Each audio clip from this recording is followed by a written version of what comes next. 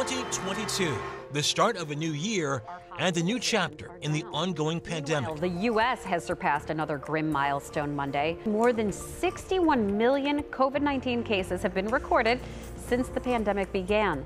As the world opened up amid Omicron, we continued to grapple with surges, shortages, and inflation. The latest consumer price index shows inflation rose at the highest rate in nearly 4 decades last year. Cleveland was also beginning a new era. I, Justin Morspit, as the city's 58th mayor started his first term. This is our time. This is our moment. Let's keep fighting for the promise of what Cleveland can be together. A February winter storm kicked off our snow coverage. This snow will continue for about the next 6 hours, everybody. It stretches from the Lone Star State all the way up through Maine. Now you can see in Akron, my goodness, low visibility here. And an all-star celebration put the city in the spotlight. It's All-Star Weekend as thousands pour into our city, a lot of them newcomers. We remembered a day that forever changed a community. You have to say their names: Danny, Russell, Demetrius. And now, 10 years later, devastation. 10 people dead tonight and 3 others injured in a mass shooting at a grocery store in Buffalo, New York. And what is another sad, troubling, and disturbing night in America? Tonight, there is a new death toll after a shooting rampage at a Texas elementary school. As mass shootings brought more unimaginable loss across the country. Around the globe, we all watched as Russia invaded Ukraine and faced unexpected resistance. This is our soil. This is our country. This is our people. And Putin has nothing to do here. 2022 saw unprecedented changes in law.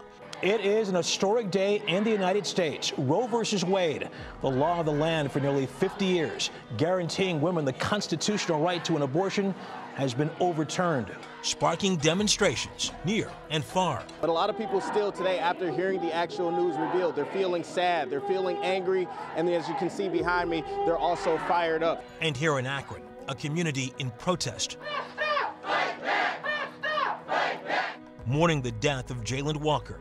I have never been so sad in my life, and I wouldn't wish this feeling on anybody.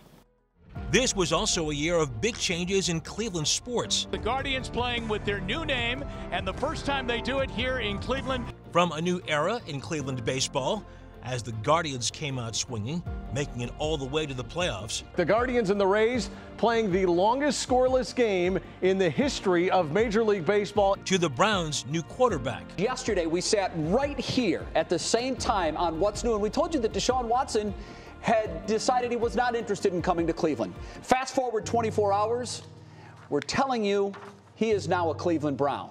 Who arrived with plenty of controversy. On the surface, it sounds like they're doubling down. Yeah, definitely doubling down. Not only are these claims not going away, it seems as if more and more keep getting piled on. And the Cavs' big trade. And the Cavaliers have just pulled off, really, the NBA trade of the offseason. They came out of nowhere to land Donovan Mitchell.